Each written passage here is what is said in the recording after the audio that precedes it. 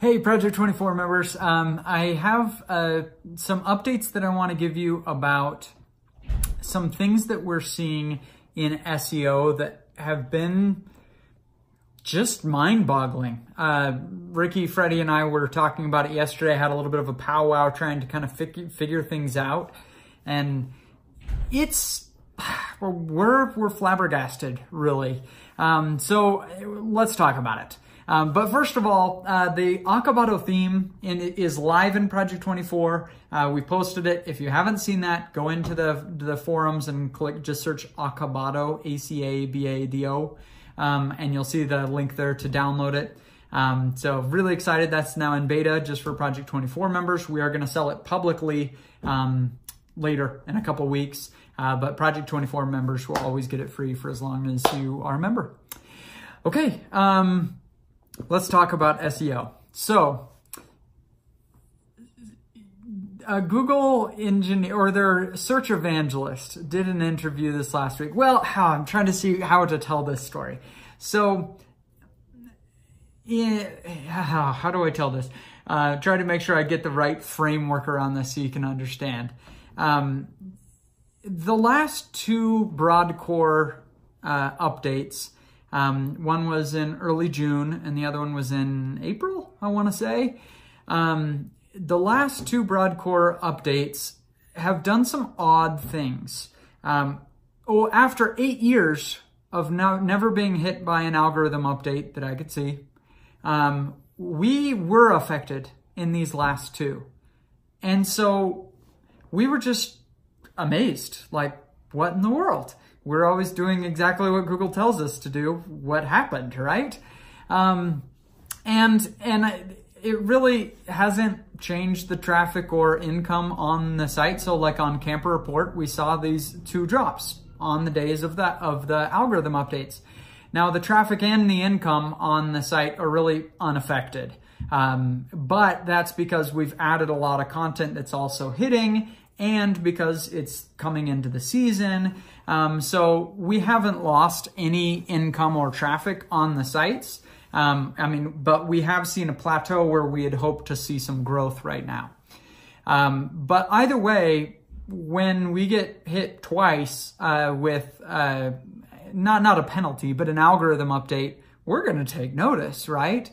And so we've been just scratching our heads at what to even change, because the Google search evangelist and the team at Google has really just said, yeah, just make better content. And we're like, well, that's all we focus on, right?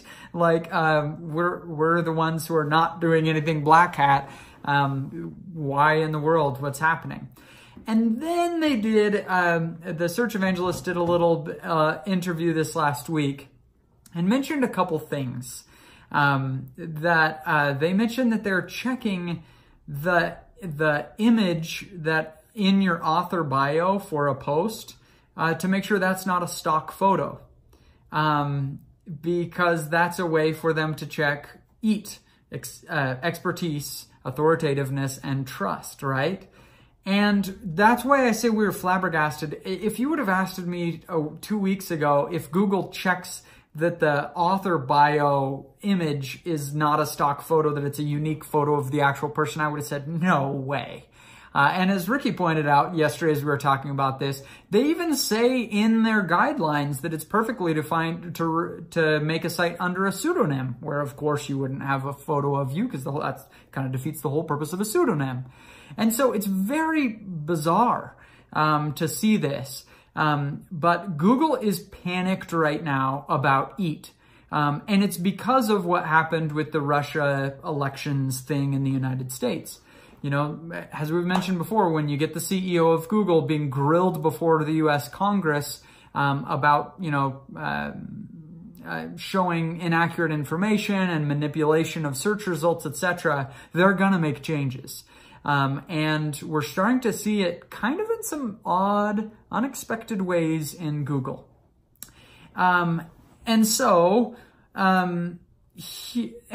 I should also mention this most recent one also took a slight hit, 8% to Dirt Bike Planet. But it wasn't affected by the first one. And all our other sites are fine, I should mention. And all our new sites are growing just fine.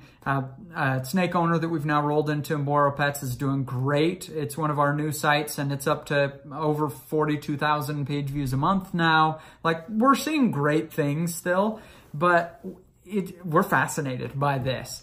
And so I guess I want to just walk you through kind of our takeaways from what we're learning. EAT is a much bigger deal than we expected. We kind of wrote it off to, it's mostly a YMYL sites kind of thing. And we didn't realize how frankly, we deserved to be hit by these updates, because what we've done is, we wrote Camper Report, Dirt Bike Planet ourselves. We wrote the content and we actually do know quite a bit about those topics. And they've ranked great, brought in income, they worked. Exactly what we teach in Project 24 is exactly what we did. We created the site all on the same topic by one person who knows something about the topic. And then we did things like create a YouTube channel for them to create that EAT, that authority. Say, hey, there's a YouTube channel that's getting views here and it's linking to the site. Like, this is a real deal. It's not just content mill junk, right? And so we did that right. And then we tried to scale, which is all what Project Rexburg is, right? We're like, hey, this is working awesome, so let's scale this. And we made some critical missteps when we did. And that's why I say we deserved this, is because we messed with the formula that we know works. We didn't do on the mass scale what we show in Project 24, because we have a writer who writes about snakes one day and then Rottweilers the next day, etc. They don't have an image in their author bio. They aren't, those writers aren't making the YouTube channels. And we've made so many different sites now that we can't keep up with those YouTube channels because of how we've tried to scale it on our sites, right? And so we really teed this up for Google. We really are the case that Google should be trying to knock out, because that kind of content isn't as authoritative. And so I guess the reason I wanted to make this vlog is, I guess one is, it's really a verification, I don't know what you call this, of what we're showing in Project 24 and that framework. It's working really well to have that one author, a real person making just the most helpful content, but also we have in the 60 steps, you need to get out there, make that YouTube channel, which makes some EAT, some expertise, authoritativeness, and trust around your content. That's a critical step. So that's, I think, pretty cool. But the other thing is, many of you are trying to scale up your sites. And for you and us, if you're buying a ton of content, putting on the sites, take notice at what we're talking about here. We have been bad on these sites about adding the privacy policy, adding about content, about the authors, and getting some expertise, authoritativeness, and trust content around those authors. Most of them don't even have an author bio really written out. So we've done a bad job with that, even though that's in the 60 steps, and we need to do that. So if you're doing that, if you're buying a bunch of content, our recommendation is this. If you can, put all the content under one person's name. If you're writing 1,000 posts, that's going to be a little bit, do we believe that?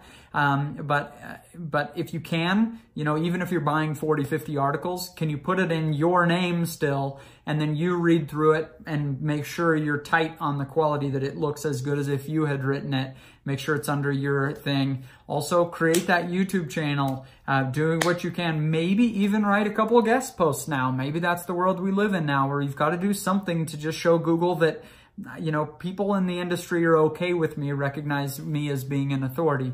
So I think there are some pretty minor steps that we need to take that can go a very long way with what Google is doing right now.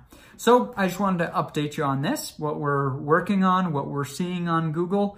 But really, when it comes down to it, I don't think it impacts the 60 steps. I think it really just impacts those who are trying to scale and buy a bunch of content. I wouldn't even say don't do that. I would say still do that, but just be careful. that you can do that in a way that there's still measurable ways that Google says this person has authority, this is solid content here. That individual who wrote that page will, not the site as a whole. We're not talking about now start some link building campaign. It's not that. We're saying we want some links to your about page. We want that about content. We want that, an address on your site, to say this is a legitimate organization or person making this site. That kind of stuff is going a long way with Google right now, so that it can rid the internet of spam. So just wanted to give you this update. Good luck, everybody, with your sites, and we're excited to see what you make.